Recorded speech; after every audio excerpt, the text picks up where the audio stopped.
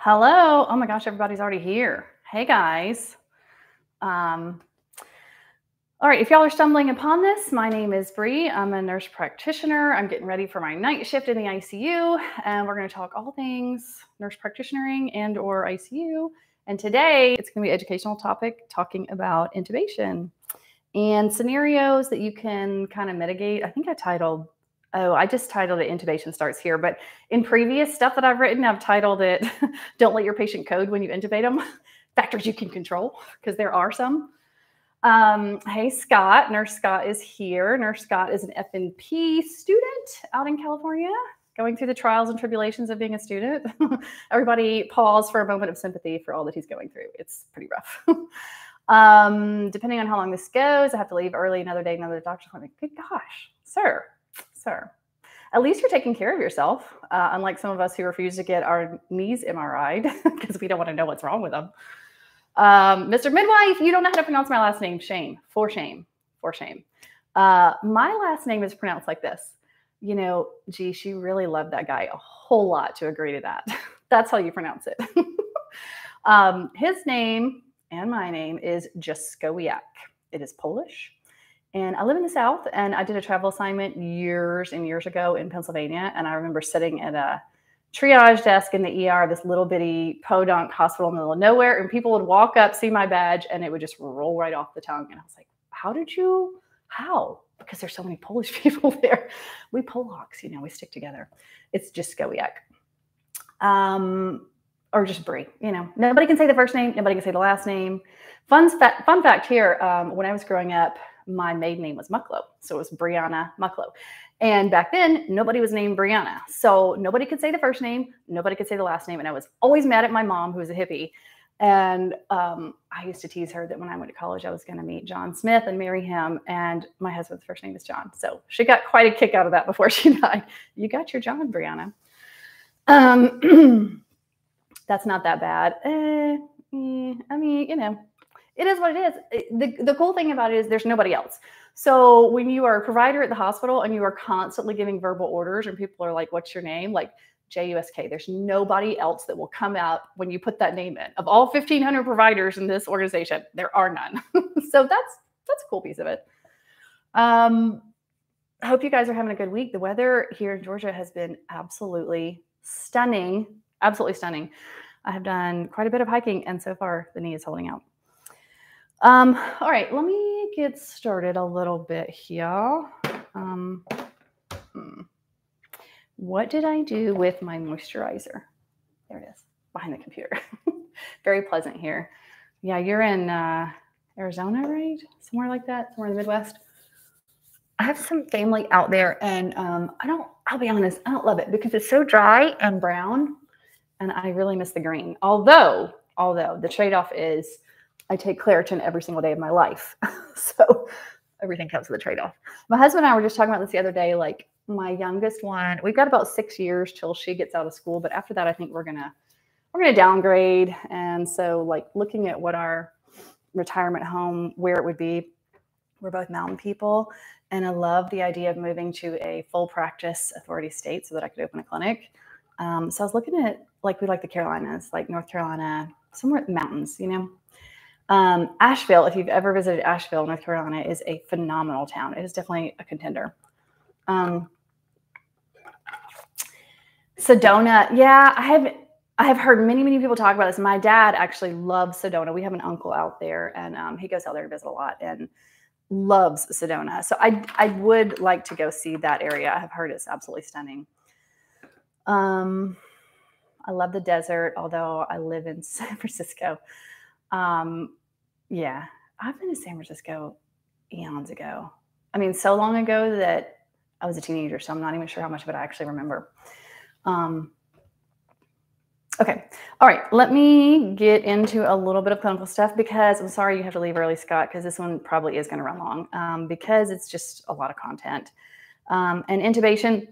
So the blog post I wrote on this comes from a place of, I don't know if you guys are aware of MCRIT or not, but if you're not following Scott Weingart, Josh Farkas, there's a couple other guys on there and I can't remember their names, but Scott Weingart is an He calls himself, what does he call himself? An ED intensivist. So he works in an ER as an ICU doctor. So basically the holds like the immediate like resuscitation efforts and then continuing it for that like short, long range period, whatever. So it's sort of a crossover. So I really connect with his material because I'm of course ER ICU minded. But anyways, I followed him for a long, long time. Really, really obsessed with that guy and his content that he produces. He has a blog. That's where most of his stuff is at. It's on a blog. I think they do like a conference every year, like super involved in FOAMed and all that kind of stuff. But because I think he's gotten so popular, some of his blog stuff is not, it's a paid subscription. So I have been recommending this one particular podcast and blog series called The Laryngoscope as a Murder Weapon. It's like 4 or 5 podcast episodes that were pivotal to me when I was starting in the ICU, because one of the biggest things I wanted to tackle and learn how to get good at when I started in the ICU was intubating and ventilators, because I feel like as an intensivist, that's your job, right? You need to have a really good understanding of respiratory failure and shock, like real, real good. And ventilators intimidated me a lot. We're not really taught about it in nursing school. And intubation certainly scared me a lot. And I think the reason is when you intubate, like all eyes are on you, right? It's probably the only procedure you do where you're going to have 20 people in a room who are literally staring at you. And it is time limited and it is butt puckering and it is all on you. So it's a little scary. You get into that dreaded CICO situation, the can intubate, can oxygenate, where you have to perform an emergent cricothyroidotomy. That is, it's an underlying elephant in the room every single time you go into intubate. And it should be scary. You should be scared. You should have a healthy level of fear going into this. But the more you do it and the more you get good at assessing what a difficult airway looks like, developing a strategy for that difficult airway, the better you become at anticipating what the challenges will be and having like plan A, B, and C in place. It's very much like being a pilot, like going in the cockpit and having multiple different checkpoints. Like, is this here? Is this set up? Is this ready to go? Is this functional? Is this working? What is your goal? Or what is your job? What is your job? What is your job? And assigning roles and being very clear and verbal and systematic every time we go in the room, that you're always checking these things. You're always assigning these tasks. You always have a plan A, B, and C. That helps mitigate some of that fear factor. It definitely adds an element of control into your environment and helps you to kind of work through problems as they come, because you don't really have time to think through it when you're in the moment of it. You just got to have it ready to go. Okay, let me pause for a second and look at some comments. Seriously, overwhelmingly beautiful Sedona is. Yeah, one day I'm going for sure. Let's intubate. Yes. Subspecialties like ED intensivist, ED, IDI. You know, it is a very real possibility, particularly in these super, super big ERs. You know, Grady is one that's like that. I worked at Grady as a nurse for a while, and it is segmented. There's like an asthma clinic in the ER where it's nothing but a bunch of chairs and people wwho are in asthma and COPD exacerbation, and it's like breathing treatments and nebs, like smoke filling the air in the back part of the hallway. Then you have like an urgent care side of it. Then you have a chest pain center where there's nothing but people who are in that phase before they go to like a cardiac obs unit where they're being monitored in a specific way. Then there's like a medical side of the ER. There's a trauma side of the ER. There's a peds part of the ER. Like it's all very, very segmented out, which makes a lot of sense in big, big places like that. Alex, hey, Alex. I believe he's on Apple Podcast as well. I don't, you know, that's not where I get my podcast from. So I will have to check that out. I mean, he definitely has a podcast. I have plenty of his episodes saved. It's just that this one particular one, I've had a lot of feedback from people when I suggest it that they can't find it. And when I go searching for it, it's part of a paid program. So it may just be certain like popular ones. I don't know. But if you can find it, particularly if you can find it for free, it's a great series to download, take notes. I took notes and have them saved in my phone. Because what I'm going to get to, when I'm going to finally wrap up the intro here and get to the point, is that when you're looking at intubating someone, we spend a ton of time talking about and teaching people the technique of intubating. And it involves a lot of those checkpoints, a lot of those fallout plans. But I believe, I have become a firm believer in the fact that even more importantly to setting yourself up for success when you intubate than the checkpoints and the procedure and the technicality of it is mitigating the risk of what's wrong with the patient. Like, what is the likely problem that is going to lead to cardiac arrest in this patient? And what can I do to minimize that risk before I even go in the room? And it depends on why you're intubating. So it's different for everybody. And if you can like investigate that, learn about that stuff, educate yourself about it, and get a better knowledge of it, you will almost completely eliminate that cardiac arrest factor. That's when things started getting better for me. I mean, not that I had like, I'd say like I have a ton of people arresting when I was intubating, but like I would not see as much of the precipitous drop in the oxygen after I tubed, not see as much of the precipitous drop in the blood pressure when I intubated, because I knew in advance what I was going to do to treat that. And I pre-treated or I chose different things. So we're going to talk about, I don't know, 5 or 6 different types of scenarios. The hypoxic patient, what you can do to mitigate that risk, and a little bit of technique. The metabolic acidosis patient, which I think is the scariest one of all. The hypotensive patient, the asthma patient, the GI bleed / vomiting patient. So this is heavy content. So I'm sorry, Scott. IVs, RNs, ventilators. Exactly. Yeah. Everybody do all the things. I have been in, I've been in NP for about 7 years. I would say there's been 4 or 5 times in my career, maybe more than that, where I've been completely alone. Either at our sister hospital where there was only an ER doc in the hospital and no intensivist in-house, and or no anesthesia in-house, and it was literally just me. Or I've been in situations where I've been in the hospital and my docs are all over the place and they can't stop and come help me. Typically speaking, I work in a very autonomous program.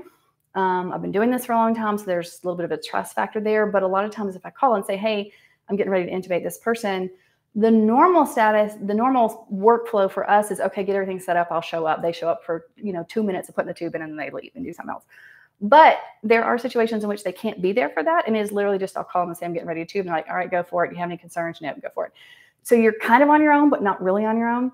But when I'm in that situation, I like to literally verbalize out loud so that people know what my plan is. Here's my risks. Here's what I want to do. I want you to push this drug. I want you to watch that monitor and let me know when the blood pressure drops below this amount. I want you to watch the SATs. I want you to tell me when we get below this. You're going to hold the phone. And if I get into trouble, you're going to call my physician here or anesthesia here. And RT, I want you to have this bougie here. Like, I am verbal about this is what I would like your role to be. And I find that people love, love, love that. When I was a brand new NP, I was a little bit nervous to be like delegating, like, you must do what I tell you to do kind of thing. But actually people really love that kind of thing. Thank you. Okay, so let's just get right to it. So the hypoxic patient. So you're going to see a theme in this and all of the things that I suggest. So first I'm going to talk about like, what's the big risk? Like, why is it a concern? What type of patients are at risk? And then what you can do about it. So what's the big deal with hypoxia? Well, I mean, this is kind of self-evident, right? But the longer you take to intubate someone, the more their SATs are going to drop. And when SATs drop, hypoxia is one of the H's in the H's and T's for cardiac arrest. So they will arrest if they get too hypoxic. Now, this doesn't happen in my world too often because we do things to mitigate it. But during COVID, we saw it a fair amount. Typically, what we would see is that they would just get profoundly more hypoxic during the peri-intubation and post-intubation thing. It didn't always lead to codes, but sometimes it would. Cardiac arrest is a big risk in this, and that's why it's a big deal. And yes, of course, the longer it takes you to tube them, they're not getting FiO2 in there. It's going to get worse. The more attempts at intubating, the longer they're not getting the FiO2. So all of these things compile to make it a big problem. Who's at risk? Okay, so this is interesting. When I was doing research on this, I mean, it's totally self-evident. I don't know why it's one of those like obvious things. You're like, well, duh, naturally. But I never really thought about this. But do you know what the biggest risk factor, or how did I word it? The highest predictor of peri-intubation hypoxia. Any thoughts? What would be the main thing that would make you concerned that a patient is going to drop their SATs during the peri-intubation phase. I'm gonna give y'all a minute to ponder on that, because when I read it, I was like, oh God. Worker breathing. Yeah, that would be one thing I would think of. Could you use an LMA or an LMA? Yes, I used an LMA actually last week when a patient was coding on the floor, and the McGrath, which is the video laryngoscope, battery was dead. So I couldn't see. So I had to be down on a level where I could see the cords, and they were on the ground. So I'm like this, and I can't see anything. It's completely blind. So we ended up, actually, I couldn't get it. And then one of my attendings, who's a cardiac anesthesiologist, couldn't get it. So we ended up putting LMA in and putting her back in the bed. H&H, good thought, good thought. In title, good thought, all good thoughts. Okay, you're gonna laugh. Pre-intubation hypoxia. If you walk in the room and your patient is hypoxic, that is the biggest predictor they're gonna be hypoxic when you tube them. I know. You come here for the solid gold quality content that I share with you guys. Oh, yeah. Yeah. So common things that will cause that: ARDS, COVID-19, the worst offender of all, pneumonia, pulmonary edema, atelectasis, ILD, PE, COPD. So, you know, all the things that cause hypoxic respiratory failure. I overthought that too much, I know. I'm really glad that y'all are feeling that too, because that is exactly what I thought when I was doing all the research. I was like, oh my God. Okay, what can you do about it? Here's the thing. What can we do about it? Okay, this is what's cool about this. You know, if you know you have a patient with pneumonia, they've got a bad diffuse pneumonia, and they've been struggling for days and days on BiPAP, and they're just not maintaining their sats. I'm describing a COVID patient because that's so much of what we've done for the past 3 years. But that's how they look, and they are fatigued. So their worker breathing is high, they're tachypneic, and they're hypoxic. Like this is going to be rough. This is going to be rough. Just go ahead and anticipate it's going to be bad. And what you should do is pre-oxygenate. That's the first and foremost thing. And here's what I like to do. Even if they're on BiPAP, take the BiPAP off for a second, put a nasal cannula in, pump it all the way up to 15 liters, or if you got a high flow, as high as you can go. Because there is something called apneic oxygenation, where if a patient is not actively breathing, they will still get some passive flow from that FiO2 that's in the nose. So I always put a nasal cannula in everybody's nose, but in particular, the patient who's hypoxic, bump it all the way up as high as possible. Yes and no. I'll get to that in just a second. Then if they were on BiPAP, put them back on BiPAP, crank them up to 100%, crank up the pressure support, like the IPAP or the EPAP portion of it, which is your oxygenation phase, pump that up higher. A lot of times people can't tolerate that because high amounts of pressure support on CPAP is very, very uncomfortable. But these people are already fatiguing, minimally responsive, or you've already given drugs. So just bump it up. They'll be fine. So pre-oxygenate with more than one thing. Nasal cannula plus something else, non-rebreather plus CPAP. Bag valve mask we'll talk about in a minute. Typically, I don't use the BVM until after I've given them the paralytic, because unless you are a really good bagger, it is hard to synchronize with that patient. It's hard. I don't care who you are and how many times you've done it. It's hard to synchronize, to give them the exact amount of volume they need in the exact rate that they need to match with what they're doing. Plus, it's going to be changing because you're giving them meds, right?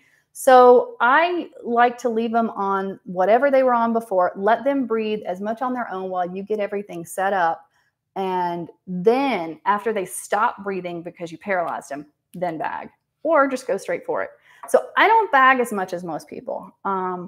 Now, obviously, if they desat in between attempts, you got to bag.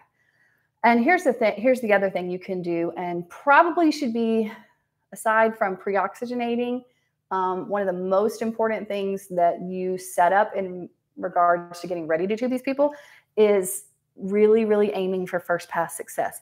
These are not the people that you want to mess around with. These are not the people that you want the inexperienced intubator messing with. This is not the one that you want to have to pull out and then bag, because they're going to drop, and they're going to drop like a rock, particularly after you take away all of that sympathetic overdrive that they have that is helping them to breathe heavy and fast and get that FiO2 in. You took that away when you give them a sedative and you give them a paralytic. So now it's on you. So you got to get a good jaw thrust. You got to get a good airway opening. You got to bag really well. And even with that, it's hard. It's way harder than their inherent breathing. Just like when someone is in cardiac arrest, we do CPR for them. And is it effective? Ish. Yeah, but it's nowhere near what they need inherently. Compared to RSI and the ED, this sounds so relaxed, gathering equipment, delegating roles, pre-oxygen. Yeah, in general, the ICU is a much calmer, well, for the most part, a calmer environment than the ER. It's less rushed, it's less hurried. It's much more civilized. Not always, but in comparison to the ER, it is. You also have a little bit of time to think through it because this is somebody you've probably been rounding on for a couple of days. You knew it was coming. You knew it was coming. Kaleidoscopes. We're going to get to kaleidoscopes in a little bit too. I like it wild. I like it wild. My foundation is ER, so I like a little bit of the wild, wild west too. So you're pre-oxygenating. You're from two different sources. You want to shoot for getting your SpO2 over 95%. And you want it there for 3 minutes at least. So 3 minutes to really, really hyperoxygenate them. And if you're doing this in between attempts, same thing. Get a good jaw thrust, get a good airway opening and bag and get those sats up as high as humanly possible, but at least 95, 93, 95, and leave it there for 3 straight minutes. That's enough cardiac cycles to help get that oxygen down in there so that then the next time you have apneic oxygenation where you take away the bag, where you're not breathing for them, you have a longer time frame before they start to desat again. And some of the stuff that Scott talks about, I believe it's been a lot of years since I read this, is there is some data that shows that you have up to 8 minutes of apneic oxygenation. Now, what that looks like for different people means different things. Like, did you adequately get that 3 minutes of all those cardiac cycles to truly get them pre-oxygenated? And will it last a full 8 minutes? I don't know. But I'll tell you, it doesn't feel like 8 minutes when you're down there in the airway and you cannot see anything and you're freaking out and you're trying all these different maneuvers to get in there and you can't. It may only be a minute. It feels like 8 minutes. And they may drop a lot. I find they drop a lot quicker than 8 minutes, but that's what the research has said. So you're aiming for 1 pass success. Most skilled person intubates. Once you intubate and then they drop, which is what happens most of the time, what you want to do, there's a mnemonic called DOPES, and it stands for, what is the D? I don't remember what the D is for. Okay, you're looking to see, is the tube in the right place, basically? Is it positioned right? Do you have bilateral breath sounds? Do you hear a pneumo? Is there an obstruction in the tube? Can you pass the suction catheter? Is there a kink in the tubing? Is the tube itself kinked over? All of these things to determine, is the positioning right first and foremost, because that is usually the first thing that leads to it. And then beyond that, it's going to be what else is causing them to drop? Is their blood pressure dropping? Because when your blood pressure drops, your oxygen level will drop. So working through what could be wrong there. And then a piece of it is just being patient, because I actually just recently watched a video from he's a physician who is a director for an EMS team.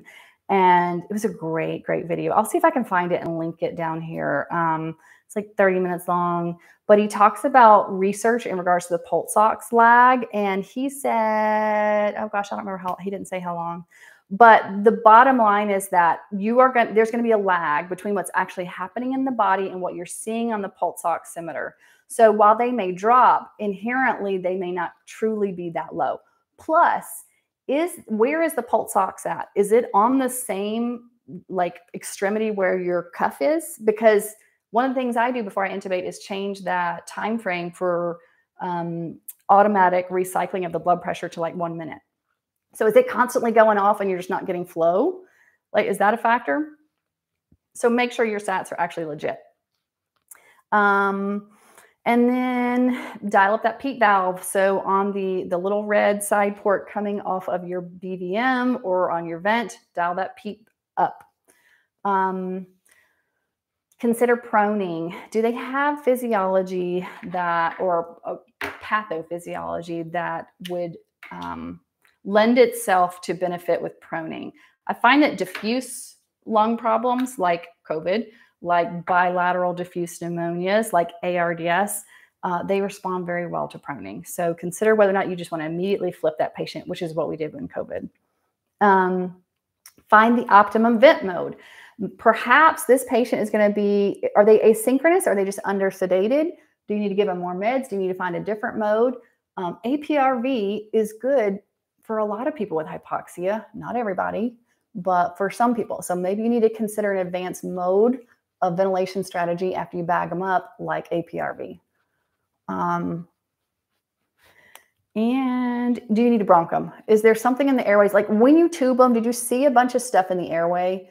Were they super, super dry? Dry people who've been on BiPAP for days and days have like a lot of like thick, dried secretions that get stuck down in there, and then they develop atelectasis. And atelectasis will make you hypoxic. So maybe you need to bronch them. And I think that's all I have for hypoxia. Dislodged. Yes. Thank you, Alex. Again, you come here for the quality education and content, don't you? And it's actually probably the makeup really more than anything. Let's just be real. How y'all like my neon pink shirt, guys? I think this is my signature color for the spring. I actually just bought some neon pink shoes as well. They're super obnoxious. My husband's like, well, you can see that a mile away. I'm like, yeah, I kind of dig it. It started with I don't know if I've showed y'all or not, my neon pink phone case. I got that because I found at night I would set my phone down in places and it's black and you can't ever find it. I mean, you can always call it, but like if you're just looking around, it's easy to spot. Neon pink, it's obnoxious. Those of us who struggle with organization and recall of things that have ADD, we like things that are obvious like that. Love the neon. You glow in the scarf night shift. Exactly. It's all dark in there. They can find me, which maybe that's a good thing. I don't know. Hot pink eyeshadow. Oh my gosh. I don't know. I don't know if I'm so bold. I mean, that's going pretty far. Okay. Airway pressure release ventilation. APRV. Yep. Love some APRV for the right patient. Our trauma team loves APRV and they want us to put everybody on APRV, but APRV isn't for everybody, but for some it is. Scott, I don't know if I have neon pink, hot pink. Like I have a lot of super neutral eye stuff. APRV versus CMV. Oh, CMV?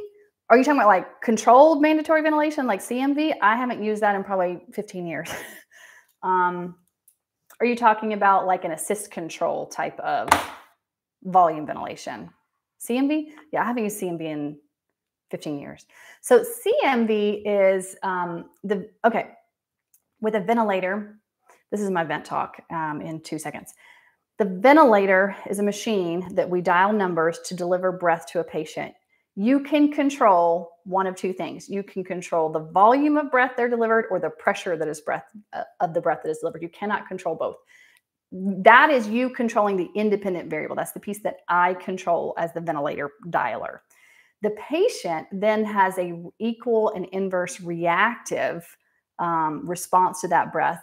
So if you dial in volume, they get to control the pressure. If you dial in pressure, they get to control the volume. So it's a yin and yang. So that's the overview basics of how ventilators work, kind of. These modes allow a patient to breathe somewhat on their own, either during the breath that's assisted, like an assist control, or SIMV, which is where the ventilator will deliver a set volume of breath. And then in between those breaths, the patient can breathe on their own. CMV takes away all work of breathing for patients ever. So this patient has to not be breathing, not making any spontaneous efforts at all to breathe. And if they do, the machine will not allow them to breathe. So it is it induces a lot of asynchrony in somebody who is breathing spontaneously. And we've shifted in the past decade or so away from this, we need to let the machine breathe completely for them. It really should be a balance so that the patient can be more awake, more interactive, and more quickly wean from the vent. So CMV is not something I personally have had much experience with because it was only very early on in my career that I saw it used.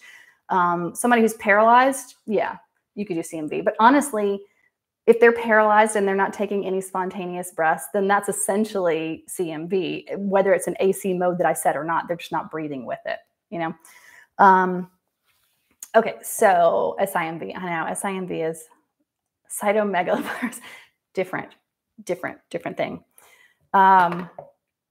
Okay, so metabolic acidosis. And this is the patient that, to me, like I said, is the scariest one of all of them. This is the one that always makes me nervous every single time. And there's a little bit of disease state we have to talk about in regards to why. So, all right, here's my question to y'all. Because the body is inherently smart. I love the human body. I think that God has designed our bodies just so perfectly, and it's fascinating to me. There is an equal and reactive response to just about all disease states because our bodies are designed to keep going. They want to live.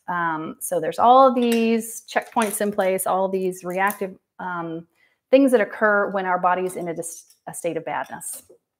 So a patient who has acidosis, say it's metabolic acidosis, because that's specifically what we're talking about. What is the body's way of trying to keep itself going? What is the compensatory response for metabolic acidosis? Pulling out all the brushes and all the land, because that is a secret to making things tidy. Bicarb production.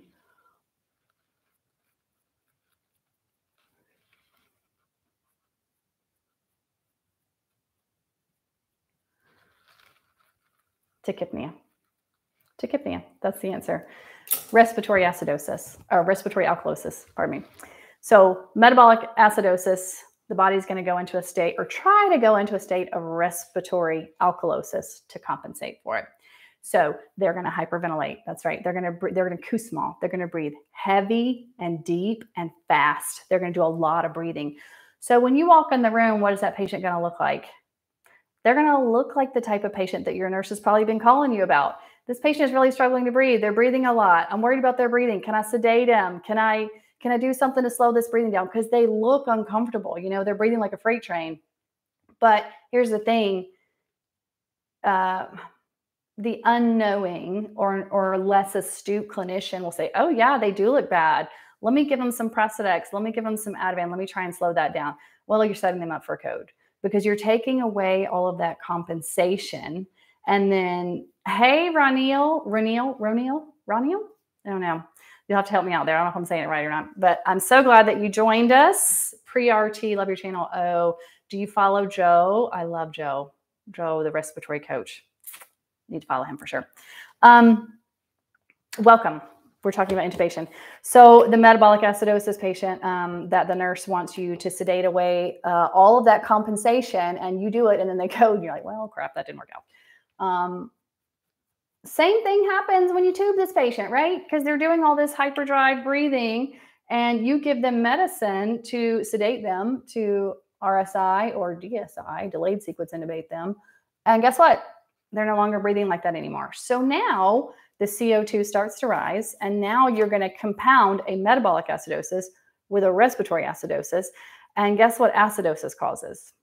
Cardiac arrest. So these are the ones that, these patients and pulmonary hypertension, these are the ones that you intubate them and they code most of the time. And you're like, I don't know where this came from. You know, they weren't like dropping their blood pressure. They weren't dropping their sats. They just coded. These are the ones. So you don't really see it coming. And unless you know to look for it and mitigate this risk, it's going to happen. So metabolic acidosis patients should scare you more than anybody else, because it is failure to recognize on most people's part. Is it because you didn't continue? Exactly. If you take away someone's overdrive to breathe, then the CO2 accumulates. So we're going to get to the things you can do for it, which is going to be to breathe more for them or breathe more effectively for them so that you're at least keeping up with the level of compensation that they were doing before you took away their drive. So what type of patients are at risk? Common etiologies, and this is why it is a big, big problem for us, is sepsis. How many people in the ICU have sepsis? Like all of them. Like sepsis sets you over this. DKA, lactic acidosis, renal failure, overdoses, methamphetamines will do it to you independently of anything else. But they also have a rhabdo with it, which makes it worse. Alcohol, acute alcohol intoxication will do it. So most all of our ICU patients have some degree of metabolic acidosis, and it's usually because they have multiple pieces of this. They got high on their meth, which drove it up. They were probably drinking too, because why not? And then they were down for a little while and developed a rhabdo. Now they have a little bit of aspiration that's turning into a pneumonia, and they're septic and they've got lactate, and the kidneys aren't working because of all that rhabdo. So it's like all these things combined. All of our patients, right? So it's a very common thing. It's failure to recognize, failure to treat properly, and failure to plan for that leads to these problems. So those are the people who are at risk. What can you do about it? Avoid oversedating. So even before you get to the point where you're going to tube this patient, this is the one that when the nurse calls and says, I want to give them something because they're having trouble breathing, make sure they don't have a metabolic acidosis first before you treat. And if they do, limit it. Do a lot of education to everybody around you. Hey, this is normal. This is good. This is why. Let's trend our ABGs. Let's make sure this is getting better. Let's put them on a BiPAP and help them out a little bit more. If they're not failing, there's a whole series of things on how bad is the metabolic acidosis, and have they compensated fully or not fully? And are there other pieces that are impeding their ability to breathe, like a new onset encephalopathy, like a stroke, like oversedate, something else that is impairing the neurological respiratory center drive to breathe? That's a bad combination. That plus renal failure, all bad, bad, bad. Bicarb, we're going to get to bicarb. We're going to get to that. Hold tight. Actually, that's the next bullet point. So good timing. Good timing there, Alex. You knew. You're clairvoyant. Here's my thoughts on bicarb. Unless you have a bicarb wasting syndrome, like renal failure, like you look at your CMP, your fish bones, and your CO2, which is actually bicarb, on your CMP, unless that is low, your acidosis is probably not a factor of bicarb wasting. It's a factor of too much acid. And so you give some bicarb, and bicarb in the body breaks down into CO2 and water. So if you don't have the ability to ventilate, say your metabolic acidosis patient is trying to compensate and they're not, they're acidotic. The pH is like 7.2. Or something is impeding their ability to breathe well, now you've just given them more acid to blow off. So unless your patient is ventilating well and they have a bicarb wasting syndrome, I do not give bicarb before I intubate. I might do it later, but I wouldn't do it before I intubate until I can control how much air I can blow off, how much CO2 I can blow off.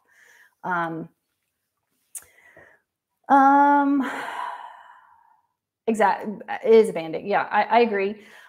For some people, for your renal failure patients, these are the ones that typically will respond well to a bicarb infusion. Pushes a bicarb, I'm not a super fan of unless you get into code type situations. But they get a big sodium bolus from it. There's just a lot of things why I don't love a bolus of it. But an infusion in someone that is severely acidotic and it's going to take time to, like they're on CRT, it's going to take it a long time to kind of clear that. Yes. Or it's going to take you a while, or you're not yet at that point where they need dialysis. Yes. Give them bicarb infusion, but it's slow. The kidney response to acidosis is days, right? The respiratory response to acidosis is hours. So bicarb is a buffering Band-Aid. It's going to give you, exactly like Scott said, it's going to give you minutes maybe. It's not going to give you full-term buffering compensation. So to me, it's a bridge to when we can get to the patient to dialysis. That's what it is for me. Yes, the bicarb. Yep, sure is. I love that. Clairvoyant. That's a good drag name. Love to see how the makeup would look for her. Probably hot pink, right? Okay. So what's next? Okay, the end tidal CO2. Somebody brought that up earlier. This is the patient I would put the end tidal on before I tube them, because what I want to see is, and it's so an end tidal is going to give you it's a snapshot in time, but the nice thing is it's a continuously changing snapshot in time. So what I like to do is look at the trends, look at the overall trends. So before you take away their respiratory drive, what is the trend of their end tidal? And if this is a patient who wasn't like supremely acidotic and they're doing a decent enough job compensating, but they're getting tired, they've been Kussmauling for a little while, it's not getting better, it's just time to tube them. This is the patient that I would just try and match what they were doing on their own. And the end tidal gives you objective information to try and match. Once you tube them and get them on the vent, change the dials on your ventilator to get you to a point where your end tidal that's continuously monitored on the vent matches what they were doing beforehand. It also gives you it's a very sensitive indicator for early signs of, I hear my dog barking outside, early signs of decompensation. So if you're intubating and the end tidal, before you intubated was, moderate, they were within a moderate range, like 35, 40, something like that. And then you're tubing and you notice, you've given them meds, you've taken away their respiratory drive, and you notice that the end tidal is starting to drop 30, 25, 20, 15. Oh crap. This should trigger you. Bag. We need to bag some more, because they are not blowing off their CO2. So now they're developing a respiratory acidosis on top of their impending respiratory failure. They're going to code. So as you watch that end tidal kind of drop, it should be your trigger to bag more, do more to breathe for them, get that tube in there faster. It's just sort of it's a monitoring tool. This is one that I would let the RT or somebody, I would say before we started, hey, will you watch that? Let me know once we start to dip at this point.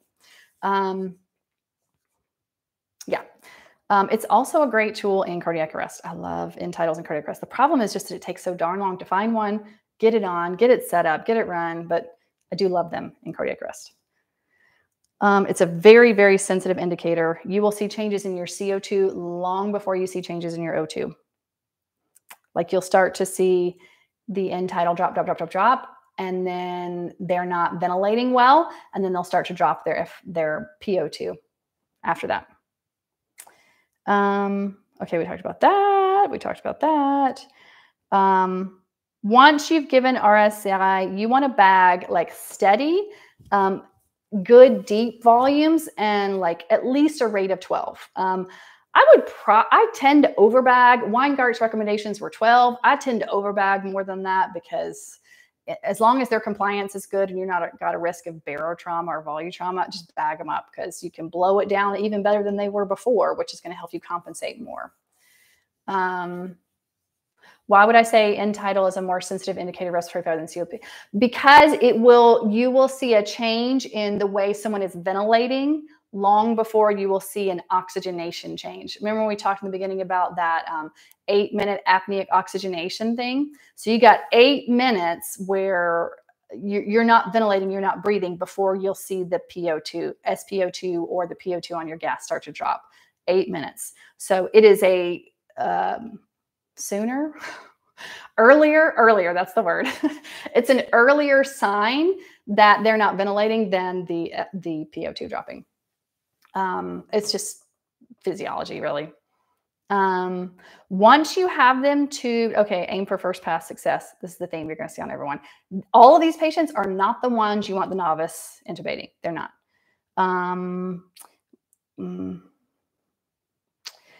The problem with this in this particular patient is that you have unpredictable levels of bagging in between attempts.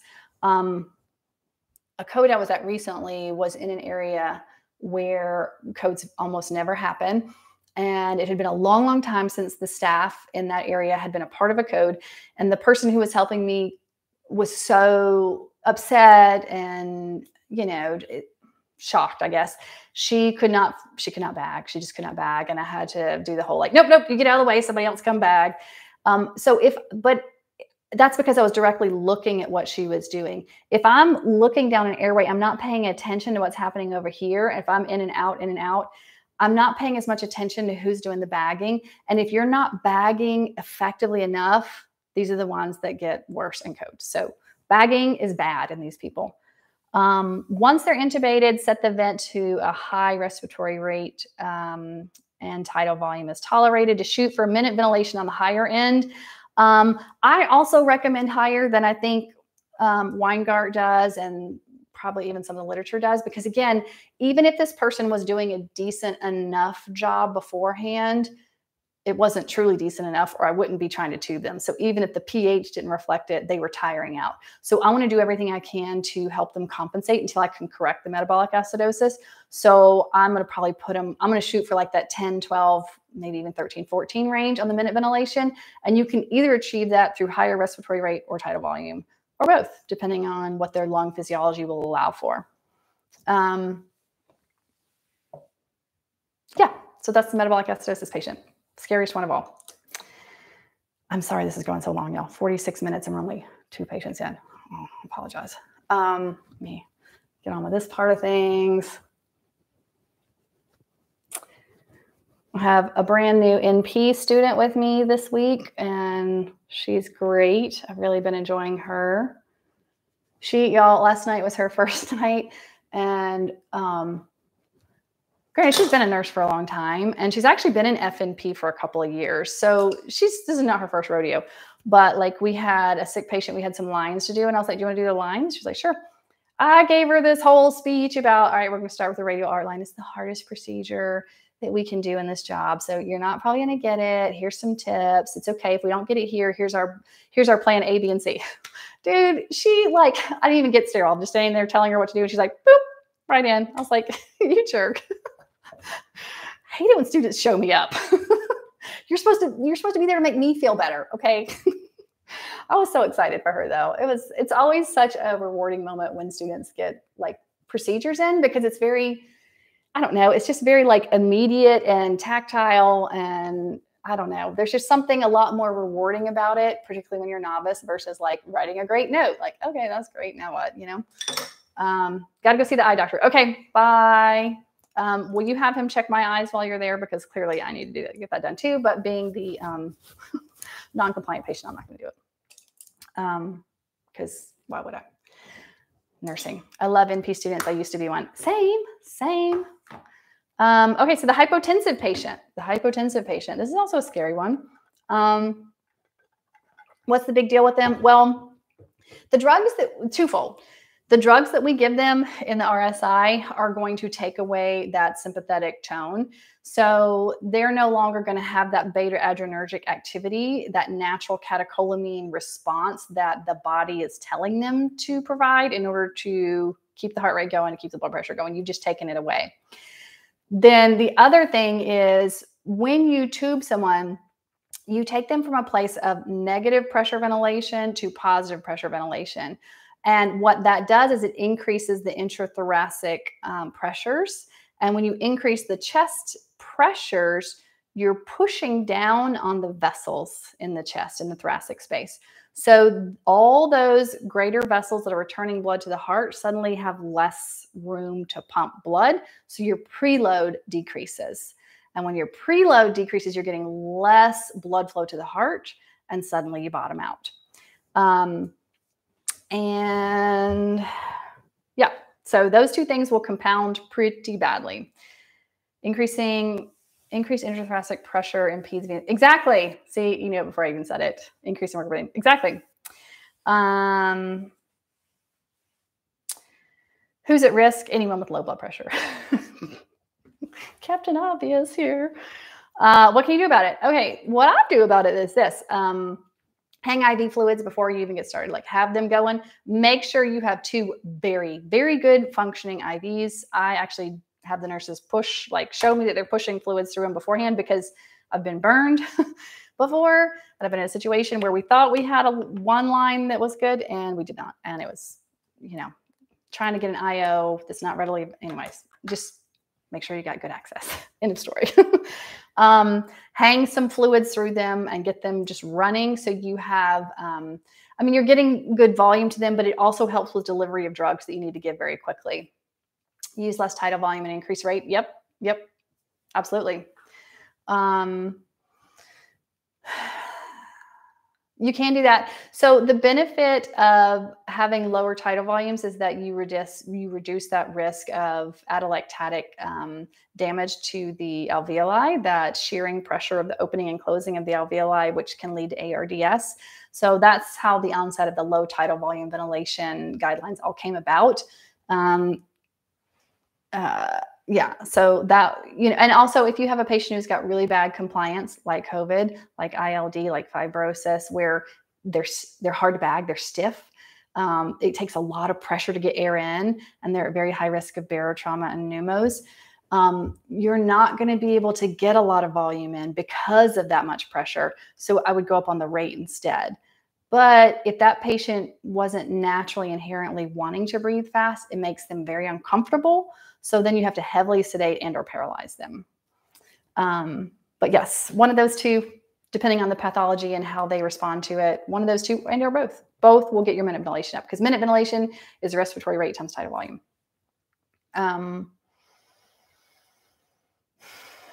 Okay, so hypotension, Levophed. I would also get Levophed hanging and going, and have some push dose pressors on hand. Now, at my institution, we have neosynephrine. You can keep it in the refrigerator. They're already pre-mixed. It's a 10 ml stick. We call it a stick. And you can push a cc at a time. I think 1 cc is 100 mics of neo, I believe. That's right. I don't love this. I'll be honest. I don't love neo. I mean, obviously, it's what we use in a pinch. What I prefer to do for most everybody, but specifically if I have a cardiac pathology, is to make push dose epi, which I have talked about in other blog posts. I haven't talked about it on here. I don't think I've done a live on it, but I have talked about it before.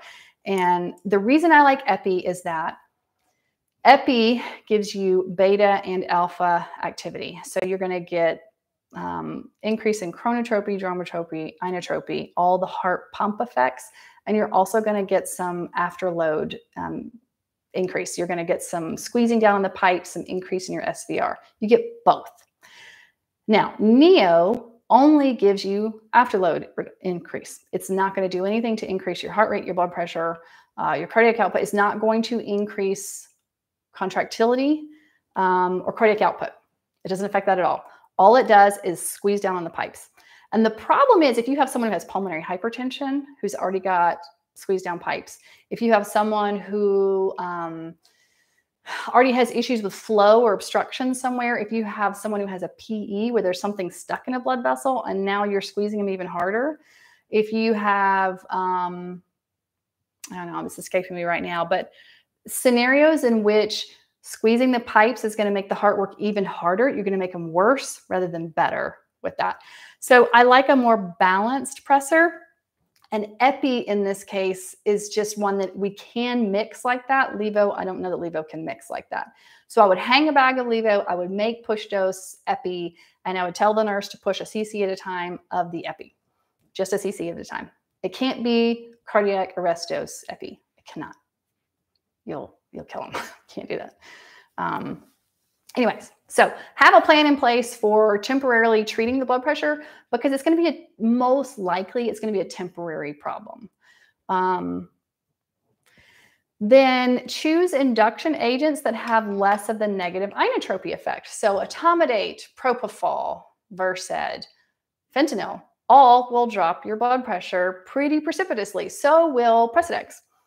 But ketamine will not. Ketamine actually will make them hyperdynamic. So I tend to default to ketamine. I will give them a big slug of ketamine, like a milligram to 1.5 milligrams per kg as a push, plus or minus some Versed. And then I will give them sucks or rock. And I find that that mitigates a lot of that problem. So ketamine, real simple solution. Just use ketamine. There are situations in which you can't use ketamine. I find it's actually less in real life than people talk about. So I tend to default to ketamine if the patient is hypotensive.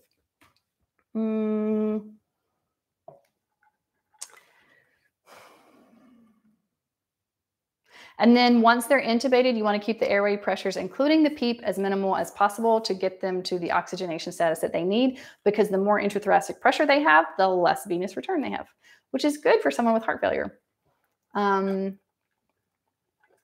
Vec, I never use vecuronium. The only time I used vecuronium was during COVID when we had a shortage of Nimbex and we had to use vecuronium as the infusion of choice. And I don't exactly know why that is.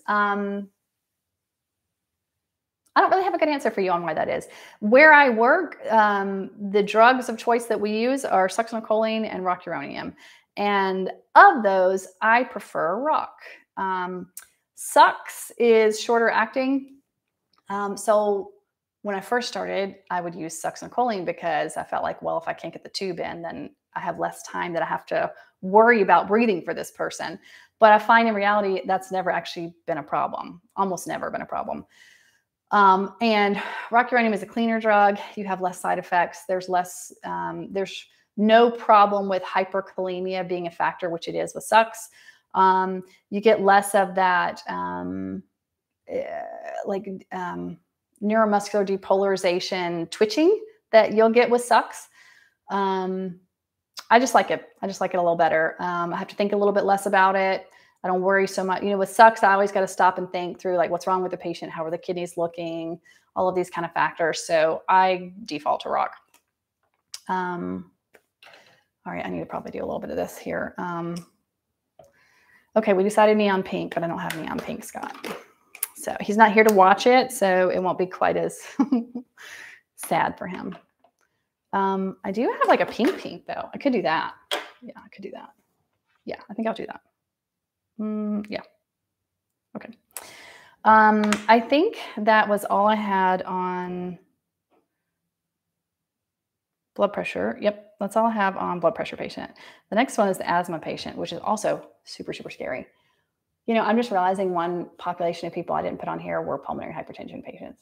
They are also people you don't really want to tube if you don't have to. Problem is just that I don't really know what you can do for those people. I don't know there's much you can do for them. It's just going to suck.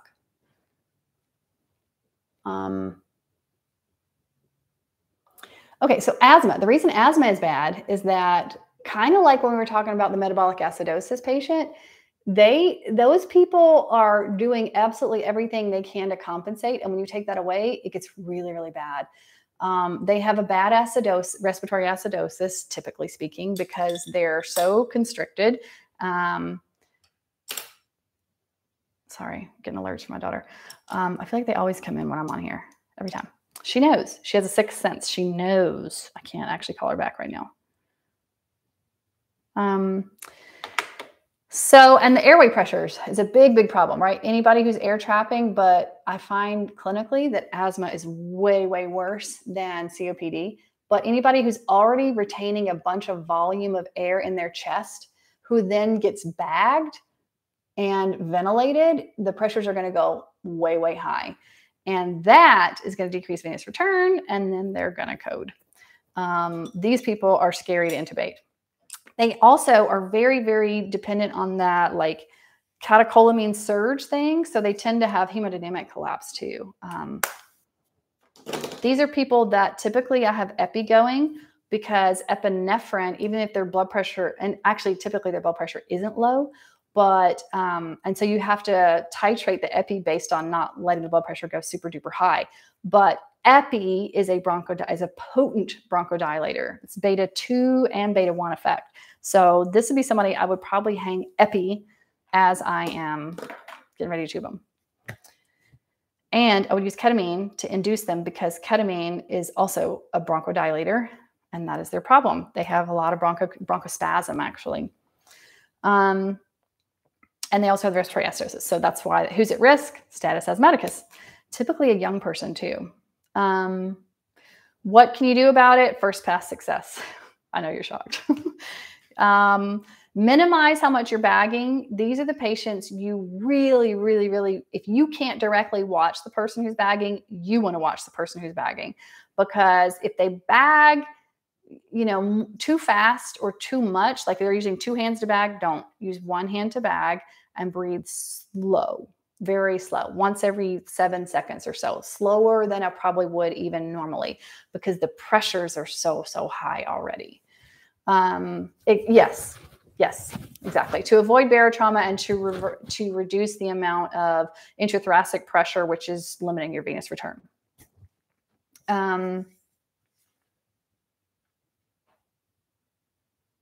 Okay, we talked about that. Vent strategy. Now, more than anything, it's really the ventilator strategy that is so key on these people, because it is so easy to mess them up. It's super complicated. There's a lot that's involved with it. And basically what it boils down to is the fact that because these people have a respiratory acidosis and high intrathoracic pressures, these two are completely different strategies, and the way you would approach them are exact opposites. So which one do you target? And that's the challenging piece of this. Most people, I find in reality, most RTs get stressed out by respiratory acidosis. And so they want to overbreathe. When this patient has a pH of 7.2, 7.25, 7.3, they want to do something to increase the respiratory rate, increase the tidal volume. And what that is going to do is increase the pressures. And then you are going to see your tidal volumes decrease. And then you are going to see the end tidal go up. And then actually, instead of going down, which it should, if you're increasing that, it's actually going to go up. Your pressures are going to go up, and they're going to code. You have to really, really, really watch the ventilator on these people. This is not the ventilator. I want to say this as respectfully as I possibly can. This is not the ventilator that you just want to sleep on, that you want to let the RT control and make changes to. This is the one that I would put an order in that said, no ventilator changes without discussion with the primary team. And it's just because it happens so quickly. It happens so quickly, and it happens all the time. I walk by rooms and I'll see it and I'm like, what happened here? What is the change? This is bad. Anyways, it's a whole long drawn out discussion that I cannot do on top of this video. So it'll have to be its own thing. And I do have a blog post on that if you're interested in it. But asthma patients, they're rare, but when you do get them, they're scary. So if you get it, just save that blog post somewhere that you can find it. It walks you through everything. Okay, another scary one is the GI bleed or the vomiting patient. Both are scary. This one is kind of the most fun, honestly, because this is the one that you've probably got a plan in place, and you can fix the problem quickly. You can get them extubated quickly. So it's not super depressing generally. There's a known strategy here, and there are things you can do. There are actually things you can do before you intubate them that makes a huge difference on whether or not the patient vomits when you intubate them. I've seen it happen a million times. And I didn't know this early on. And once I started doing this stuff, I was like, oh my God, this actually works. It's pretty cool. What's the problem? The big problem with these people is exactly that, vomit. I mean, need I say more? The worst thing in the world to someone who's trying to see cords is the airway suddenly being occluded, obstructed, no view, being completely taken away because of vomit. And it just keeps coming and coming and coming, and you can't see. And you're like, oh my God. And you're going to push it down into the lungs, and it's going to cause a pneumonitis and possibly a pneumonia later on down the road. It's just bad.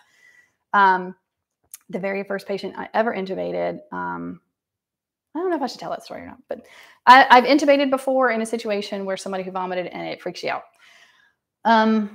So what can you do?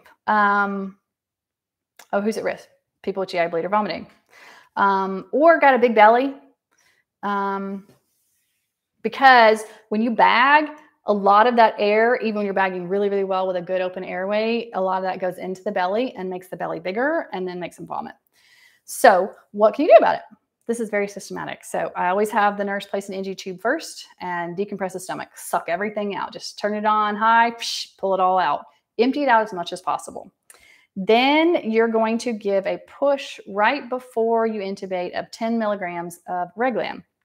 And nurses always say, well, they're already getting like Q6-hour Reglan, or they're getting PRN Reglan. This is not necessarily for gastric motility. Okay. It's not, that's not going to help you in the short run. But what it is going to do is raise the lower esophageal sphincter pressure. So, and that happens within minutes. I want to say, okay, 10 minutes, 10 minutes. So you got to plan a little bit in advance, but 10 minutes. It's going to raise the lower esophageal sphincter pressure so that if they do gag, it's less likely to come up. So very, very, very effective. I've seen it happen actually. So I always give a push of that right beforehand. If possible, intubate with the patient as upright as possible. This is hard for me. This is hard for me. But if you can, don't lay them all the way back. Try and sit them up as much as possible, because then if they do vomit, gravity is on your side. So it's not too bad. It's not neon, but it's not too bad. Pinky pink. And then, suction. These are the ones that, like, your checkpoints matter a whole lot on these people, because I've been in a room before where I thought I had suction and I didn't, and you're screwed at that point. You want to have like really excellent suction, like set up more than one canister, more than one yonker, and make sure they work really, really well. And if possible,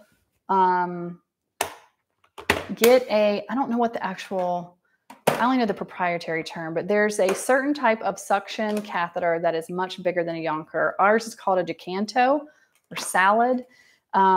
It's just it's a big opening. It allows you to suck a huge amount of volume very, very fast.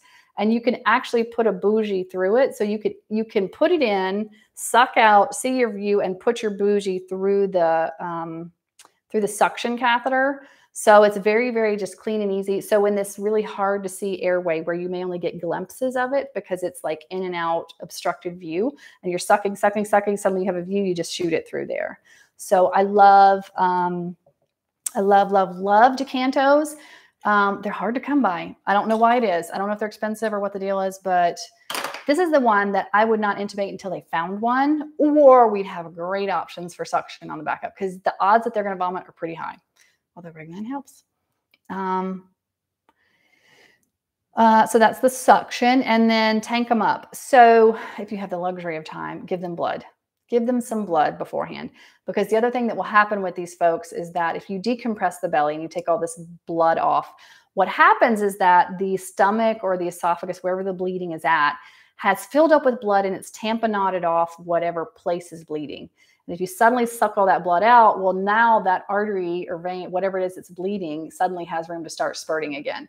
So they can drop their blood pressures. So tank them up, give them transfusions, do what you can to correct the bleeding beforehand, and have fluids hanging and have pressors around. Because these people do often like segue into hemorrhagic shock.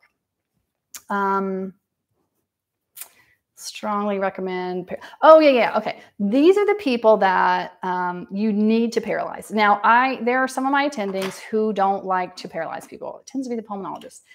I cannot stand, unless a patient is completely unconscious, like a code situation or a rapid response where they are just not doing nothing, I use a paralytic every single time, because I find it very hard to tube someone once they start coughing and gagging. And why do that? Why risk that? I hear people say, well, this way they're not paralyzed. So if I can't get the tube in, they're still breathing. Well, who cares? You've already demonstrated at this point that this patient is sick enough they have to be intubated. So who cares if they're actually doing a little bit or not? Just put them down, make it so that they're not going to gag, cough, or breathe against you, limiting your ability to get in the airway and worsening the potential outcomes. Just paralyze them. I do. I don't see the harm in this like other people do, but some people do. I'm sure there's an argument for it. Whatever, I'll support that. That's fine. But these people are the ones that will die on the hill if they are getting a paralytic before we tube them, because gagging is bad. Gagging, and as soon as you put something in the mouth, in the back of the posterior pharynx area, they're going to gag. It's just going to happen. So whatever you can do to limit that, just do it. Why wouldn't you do it?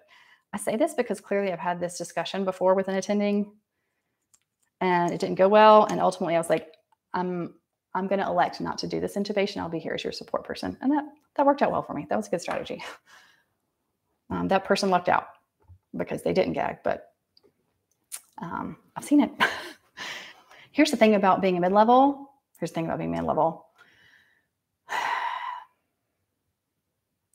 You have something to learn every single day you go to work. I still learn something every single day, and I learn from everybody around me, whether it is the person cleaning the trash or the smartest attending in the room. I learn something every day. And I feel like people who have emotional intelligence have the ability to do that.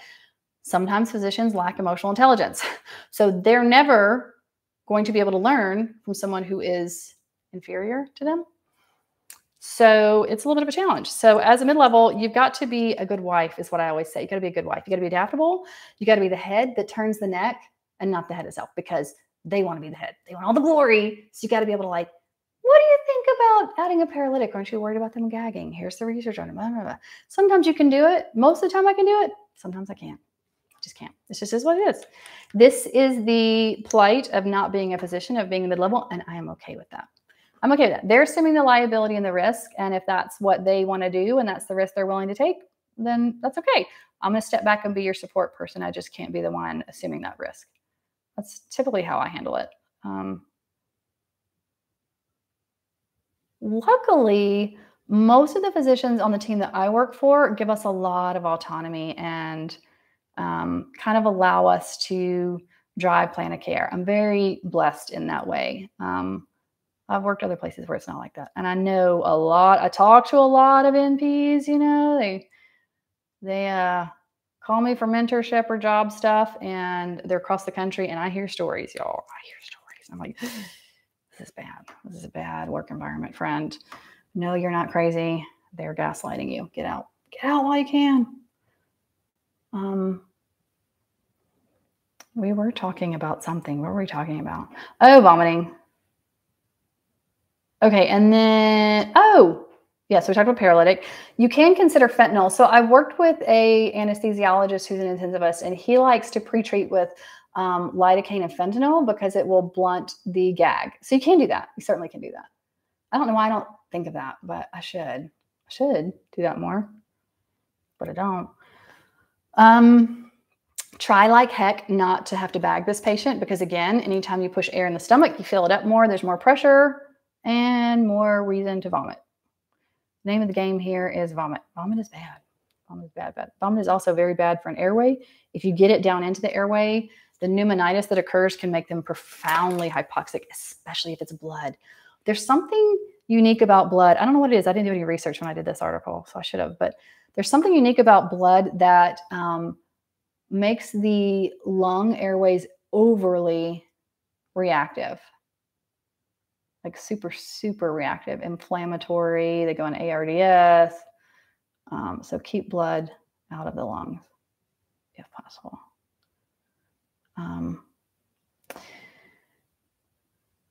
Okay, and then use whatever laryngoscope you want. Okay, this is the one, Alex, I think it was you talking about the gyroscope. So here's my gyroscope story. I was taught by that same anesthesiologist who built our program, who is a guru and very well respected by so many people. But he taught me to intubate, and he said, Brianna, it doesn't matter what tool you use to intubate. You need to get good at every single device, because particularly when you're in a code situation or you're going out on the floor in these rapids, you never know what blade someone is going to hand you. Like the other day when I needed a McGrath, and because I was on the floor and I couldn't see the cords and all they had were a direct blade. You got to get good at using whatever's handed to you. So, I mean, it's just a tool, right? It's just like anything else. It's just a tool. If you can mitigate risk and develop your technique, it's just a tool. It doesn't matter. But I got in this habit. So I started intubating with McGrath, which is a video-assisted laryngoscope. So the technique of intubating is very much a muscle memory thing. Where are you looking? How are you holding your hand? What is the view that you're getting? And a McGrath, I'm holding the tube here and I'm looking here. So I'm not looking at their airway here. I'm looking here. A gyroscope, you're not looking here. You're looking up, which was very hard for me to figure out how to do. I don't know why. A direct blade, you're down close and you're up in the airway. So they're all a little different, but I don't prefer them. I don't prefer a gyroscope. And I know that it is a default in a lot of places, particularly where people have a lot of trainees and residents. They like to use gyroscopes because you get the clearest picture with a gyroscope. But my problem with the gyroscope is not only the muscle memory of looking up, but say you're looking up and suddenly your view is obstructed because they have a GI bleed. Well, you can get suction and still look there, but the best thing is possible is going to be to have a direct blade where you're literally looking here and shooting through that. And you can't quickly switch. That's one thing. The second thing is it's again a muscle memory thing. For so many years, I've been looking down. Looking up is, I don't know, it sounds simple. It's weird to me. The other thing is that blade for a gyroscope is like a horseshoe versus like most of the blades, it's just one side of a horseshoe. You know, so getting this whopper of a thing into somebody's mouth, if they have a small mouth or they're super dry, it's hard to get in. I find it very, very hard to get in.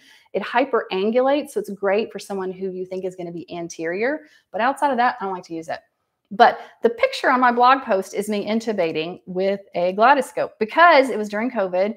We had a locums doctor and he said, Brianna, you know, you really should not be up in their face, even though you got all this stuff on. You really shouldn't be in their face. You need to be back as far as possible. You're going to use the gyroscope. And I was like, great. But I put that picture on there because it's very telling. Okay, I have a gyroscope in hand. And what am I doing? I'm looking down. I am not looking up at the video monitor. So use what works for you, use what you are skilled at, but spend some time learning the other techniques so that if you have to in a pinch, you can use them. That's my spiel on what to use.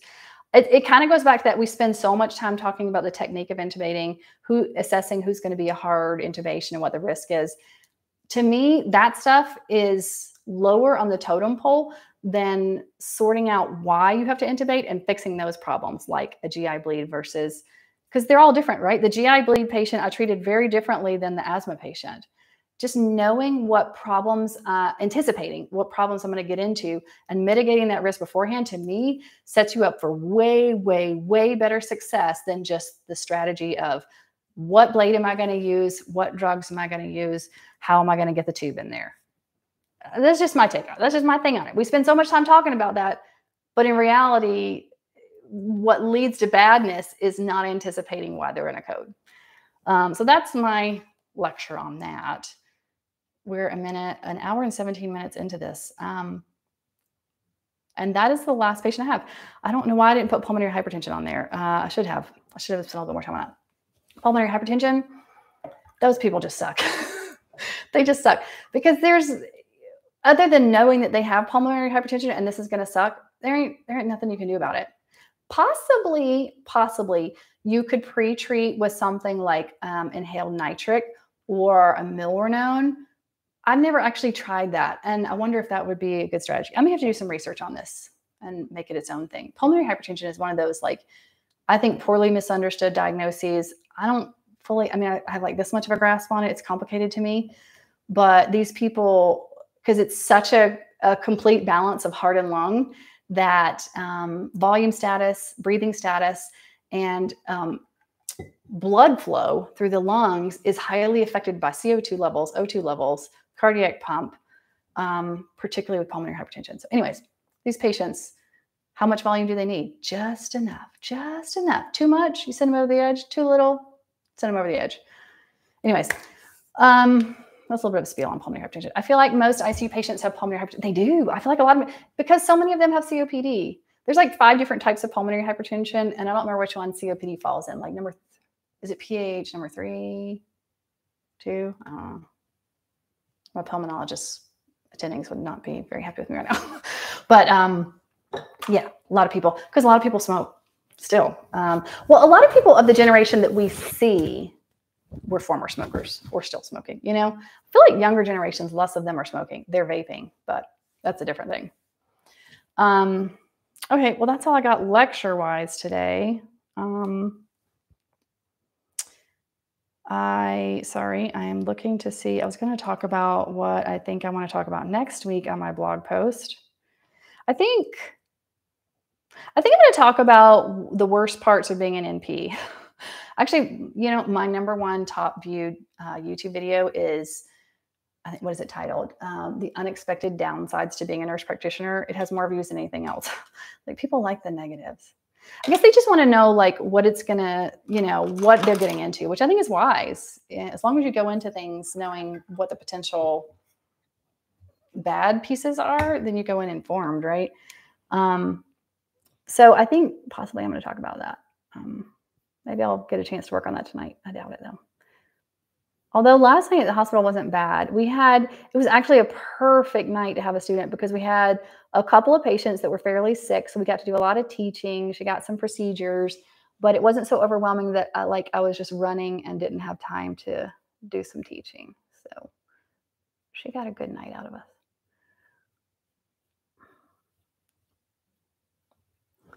I do also need to work on, I'm working on some coaching packages because I've gotten a handful of requests over the years to do like basically tutoring, and I hadn't wanted to do it, but I think I'm going to.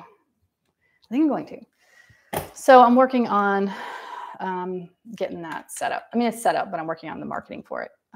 So if you know anybody in the market for some tutoring, ongoing tutoring and or job acquisition coaching, those are the two things I'm looking at. That would be a great topic. I'm applying to NP school. Congratulations. Where are you? Do you want to share where you're looking at going to school? NP students are my fave. Actually, NPs in general. I like practicing NPs too.